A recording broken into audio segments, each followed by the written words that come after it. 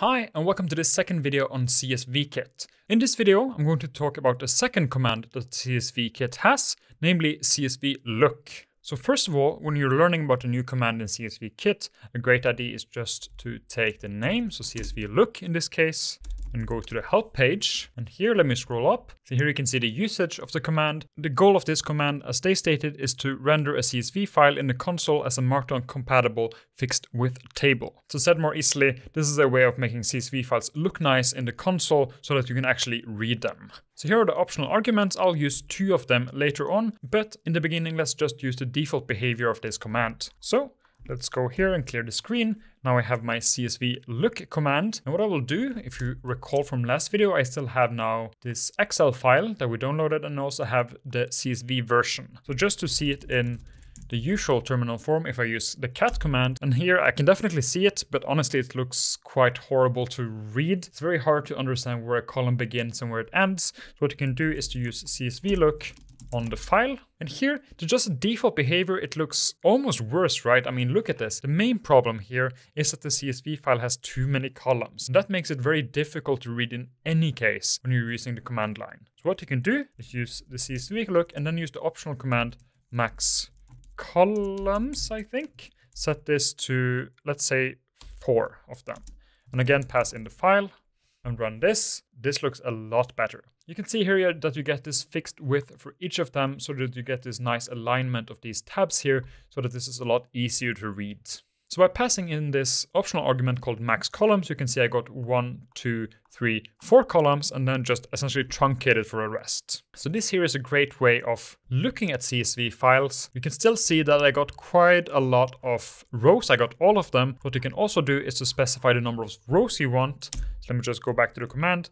In addition to max columns, we also have max rows. Maybe take a bit more than 4, so let's say 20. And run this. And now you can see it's truncated also here. In a big file, it's an advantage to just get the beginning because then you get the headers here, so you can actually see what each of them means. So here's the state, country, and so on. So as we saw in the last video, if you want to save this here that I've displayed to a file, you can redirect it with a greater than symbol here to, for instance, data2.csv. I won't really do that, but this is something you can do. And what I will do instead is to show you how to parse some more of these rows. I mean, here you have 20. If you want some more, you can do, say, 40. Now you need to scroll a bit. A more efficient way, if you want to parse them, is to remove this optional argument here, and then take the output for this, and essentially pipe that into a command called less. If you're not used to using the pipe symbol here in the command line, this essentially tells you to take the output of the command on the left and send it to the program here on the right. And less is a built-in command program that essentially lets you parse a file. So if I run this, I get all of the rows, but now you can see I can move down, I can move up with like up and down arrows. I can also press the space bar to jump down, I guess, a full screen width.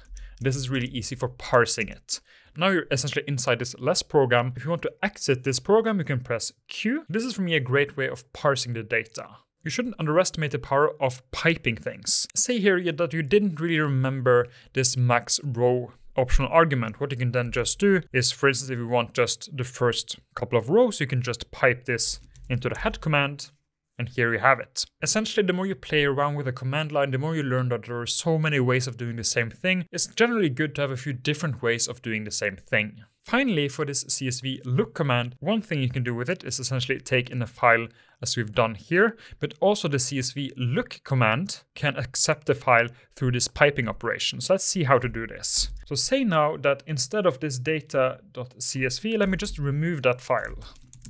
So if you look at our file storage here, we have only the Excel file. So say that now that I'm restarting from this point and I want to get a look at the file, what I can do is first use into CSV as a repetition from last time, from this file, then pipe this into csvlook, and maybe I'll add max columns equals 6. And then again, let's pipe this into less.